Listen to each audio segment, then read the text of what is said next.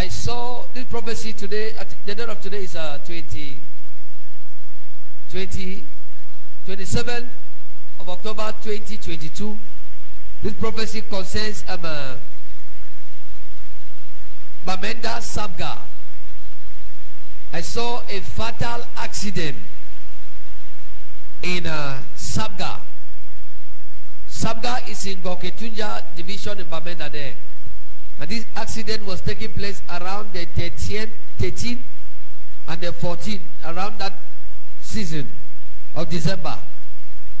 A very fatal accident on that Sabga road. The Lord showed me this on Sunday morning.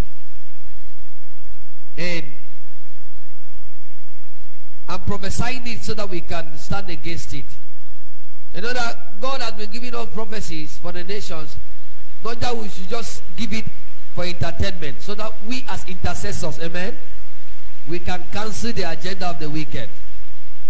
So we pray and cancel that agenda with the blood of Jesus.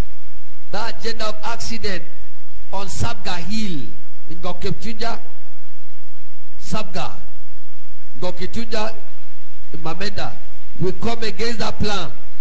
We sanctify that hill and that road with the blood of Jesus.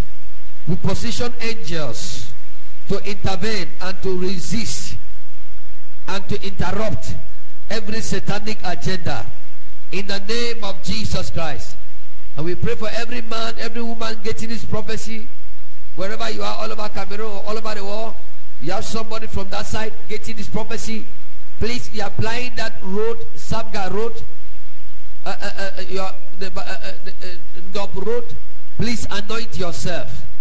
Anoint yourself. And the pastors in that area, they should take time, go out in the night, anoint that road, that Sabga road, that Ndop road. We come against bloodshed. You remember I gave a prophecy 2 years ago about Nchang Hill, and it happened. So we also pray today, and we come against that plan. We pray that God will show the people mercy in Jesus' name. You must understand that when the year is ending like this, the kingdom of darkness, they are empowering themselves. And the way they empower themselves in the demonic is by filling their blood banks with blood.